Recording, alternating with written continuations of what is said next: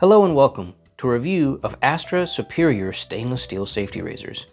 Now before we begin, be sure to like and subscribe for more content because it really does help the channel out. So the Astra safety razors I'm reviewing today say they are distributed by Procter & Gamble, Czech Republic, but the font is extremely small in the packaging, so I wanted to identify that before we began. Initial impressions were similar to my experience with Gillette 7 o'clock razors, and it makes sense because after a quick look on Google, they're also made by Gillette. Now, starting off with the box. It doesn't have any container for used razors, and there was little to no perforations to open the box, besides a very minor cut in the back, just like the Gillette razors I reviewed. After opening the packaging, each blade was wrapped in a blank wrapping paper. There seemed to be more than the normal amount of adhesive that I've come to expect on the blade as well. Any company logo that there was engraved on the blade was also hard to see. The blade felt lighter than other blades, which also wasn't a good indication of quality for me.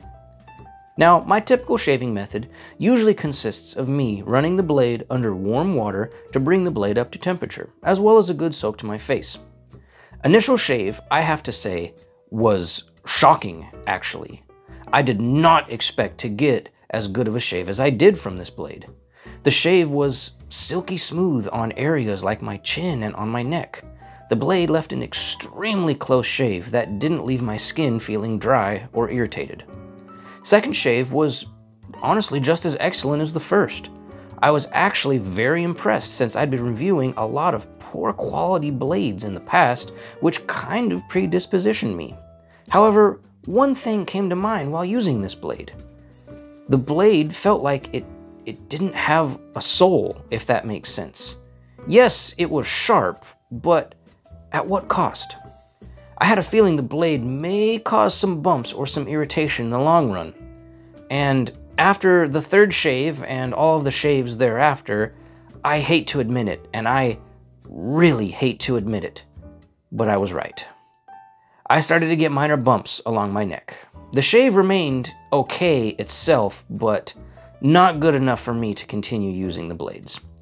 This blade I would definitely recommend changing at least every 2 to 3 days at least to keep a good shave, especially if you have coarse hair like I do. Overall, if you're looking for a decent quality blade to start your adventure into shaving, or a new blade for a different experience, Astra Superior Stainless Steel Safety Razors would be a great choice. Just be sure to change the blade out frequently for an enjoyable shaving experience. And for $12 for a pack of 100 from Amazon at the time of this filming, you honestly can't go wrong with these.